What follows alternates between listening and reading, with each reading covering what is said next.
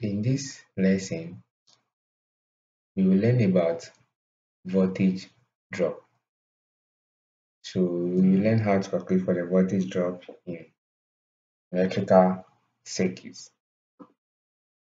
Okay, so when we say voltage drop, how does this happen? So what happens is that anytime a voltage drives current through a resistor, some of the voltage drops across the resistor. Okay, and this is what we term as what the voltage drop. So with this voltage here, that's from the source here. So when this voltage drives current through this resistor R1 here, some of the voltage will be dropped across this resistor due to the resistance that the resistor is offering here. Same way, some of the voltage will also drop across this resistor here due to the resistance that the resistor is offering here. So this is what is termed as what the voltage drop. So one thing you should know is that for resistors in a series connection, okay, so when you add the voltage drop across each of the resistors, it should be equal to the total voltage from the source. So in this case, when I add the voltage drop V1 and then the voltage drop V2, it should be equal to what? The total voltage V from the source. But for parallel connection of resistors, that wouldn't be the case. When you have resistors connected in a parallel form, the voltage from the source will be the same as what? The voltage drop across each of the resistors. So when I have 5 volts here from the source, that means the voltage across this resistor R1 here will be 5 volts. And then same way, the voltage across this resistor R2 here will also be what? 5 volts. But that wouldn't be the case for series connection of what? Resistors. So let's look at how to calculate for the value of what? Voltage drop across a resistor. Okay, so to calculate for the value of a voltage drop across a resistor, you just have to find the product of what? The current and then the resistance of that resistor. And then when you find the product of these two, that will help you find the voltage drop across the resistor.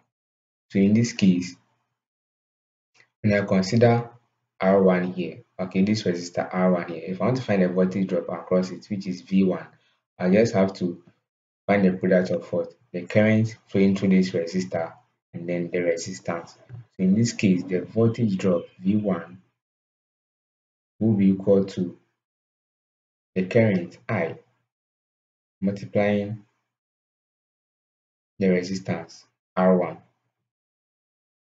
Okay, so that would be the voltage drop V1. Okay, this is because this is a series connection, and so the current I here, okay, is that same current that will flow through this resistor R1 and then the same current that will flow through this resistor R2. So you just have to find the product of this current and then this resistance value. So if I want to find the voltage drop V2, that one will also be V2 will be equal to the current I multiplied by the resistance value R2, that's R sub 2. So this will give me the value of what? The voltage drop V2. And you remember that I said that for series connection, when you sum the individual voltage drops, it should be equal to what? The total voltage from the source. So in that case, that means voltage, that's the total voltage from the source, will be equal to what? V1 plus V2. Okay, so in this case, when you're asked to find V1, you will just have to make V1 the subject. So if we are asked to find V1, V1 will be equal to the total voltage V minus what? V sub 2. And then when you're asked to find V2, which is the second voltage drop, that one will also be equal to the total voltage V minus V sub 1. So when you use this formula, you will be able to calculate for the voltage drop across these two resistors. So for a better understanding, let's take some few examples to understand this better. Okay, so I have the first example on the screen here. This says that we should calculate for the value of what? I and R in the circuit below. So we are going to apply the voltage drop formula here. Okay. So look at what is happening here. This is a series connection, and we know that what the sum of the voltage drop across these two resistors should be equal to the voltage from the source.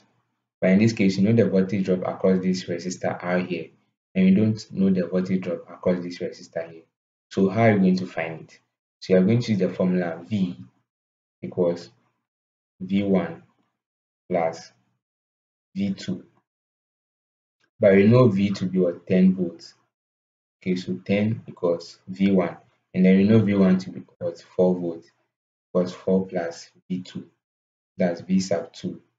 So I'm representing the voltage across this 3 ohms resistor with what? V sub 2. And then the voltage here will be what? V sub 1. Okay, and then this one here will be V. So we know that what V is 10 volts, and then V sub 1 is what? 4 volts, and also V sub 2 we don't know yet, so we have to solve for that one. So when I do this, this will be 10 minus 4. This will be equal to what? V sub 2. So this will be 6 equals V sub 2. So this will give me V sub 2 to be equal to what? 6 volts. So this 6 volts will be the voltage across what? This 3 ohms resistor here.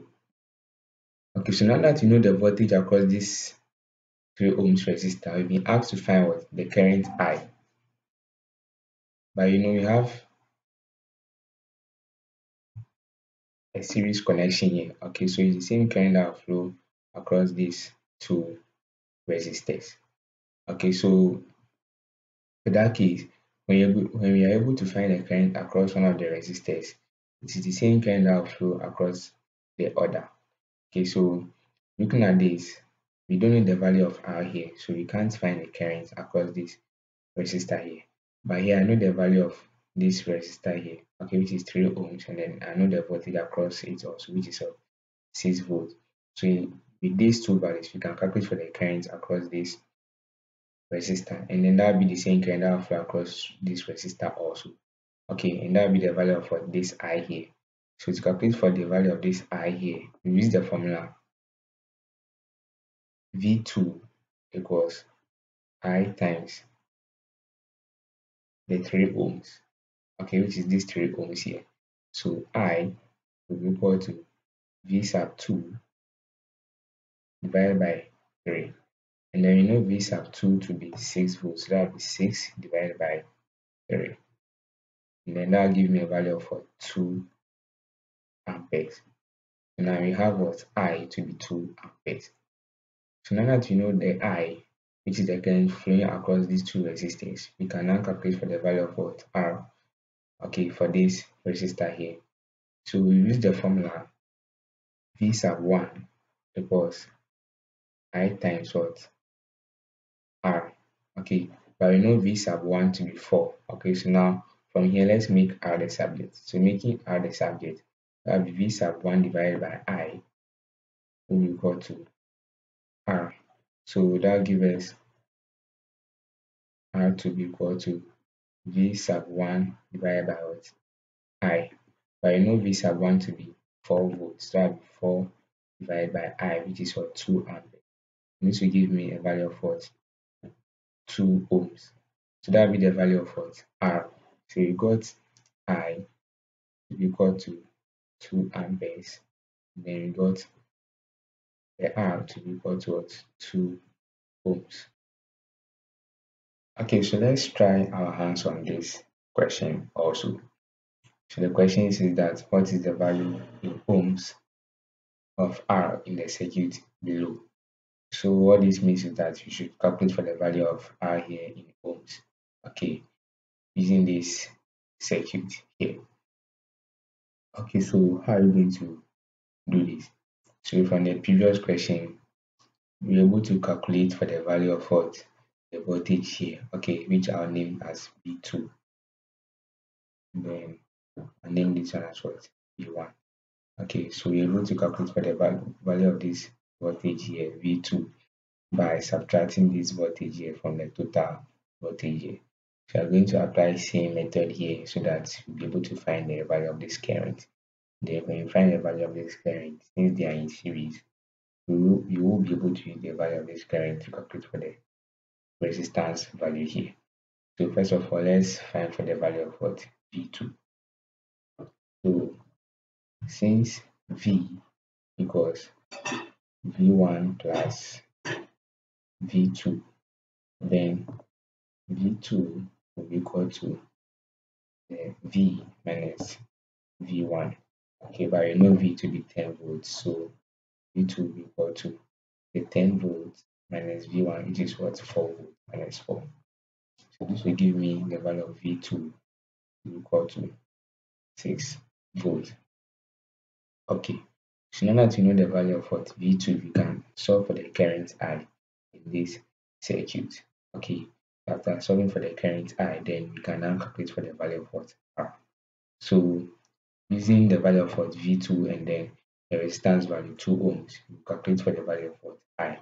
So we use the formula V2 equals I times R2, okay, which is these 2 ohms here. So that gives me V2 equal to I, which we don't know, okay, I which you don't know times R2, which is what? 2 ohms. In this case, since you know the value of what V2 to be 6 volts, let's take out the V2 and then write the 6 volts there. So in this case, you have I, you can find I by dividing both sides by 2. Both sides by 2. So this will give us I to be equal to 3 amperes. Okay, that's these two will cancel these two. And then these two will go into this 6 3 times. So we get I to be equal to what? 3 amperes. Okay, so now that you know the value of I, you can come and calculate for the value of this R here. So that's V1 will be equal to I times what? R. Okay, so solving for R, you make R the subject. So divide by I, we divide by I. So we then cancel out. So we have what? R to be equal to V1 divided by what? I. But I know V1 to be 4 volts and then I to be 3 ampere. So this will give us R to be equal to 4 over 3 ohms. And that will be equal to 1.33 ohms. That will be the value for R here. Okay, so let's try our hands on the next question also. Okay, so with this question too, we have to solve for the voltage value V in the circuit below. So you have to calculate for this voltage value here. Okay, so looking at the circuit, you know the value of the resistance is in the circuit here. Then you know the current flowing through the circuit. And we learned earlier on that in a series connection, the sum of the voltage drops across each of the individual resistors will be equal to the total voltage in the circuit. So in this case, the total voltage from the source is represented with this V here, and then we've been asked to calculate for the total voltage. So for us to be able to get this total voltage, you have to calculate for the voltage drop across each of the resistors here. Okay, then now help us find the value for this V here. So I'll first calculate the voltage drop across the 3 ohms resistor. So I'll name that one V1. Okay, so V1 will equal to the resistance times the current, and then the current in this circuit is the 3 amperes here. So that would be V1 will be equal to 3 ohms times the 3 amperes, and that will be equal to 9 volts. Okay, and then the resistance across the 10 ohms, that will be V2. I'll name that one V sub 2. So that will be equal to the resistance times current. That's 10 times 3 ampere, and that give me the value of what? 30 volts. Okay, and then the third voltage drop, that's V3. V sub 3 will be equal to the resistance times the current. So that will be 5 times 3. And that will be equal to 15 volts. But you know that what? The sum of the voltage drop across each of the resistors will be equal to the voltage from the source. So that's to say that V will be equal to V sub 1 plus V sub 2 plus V sub 3. So this will be equal to 9 volts plus the 30 volts plus the 15 volts. This will give us the value of what? 54 volts. So that will be the value of what? This V, which is the total voltage in the circuit. So this is how to apply the voltage drop in the calculation of what? Voltages across circuits in a series connection. Thank you very much for watching this video, and don't forget to subscribe and then turn on the notification bell to receive notifications when new videos are released. Thank you.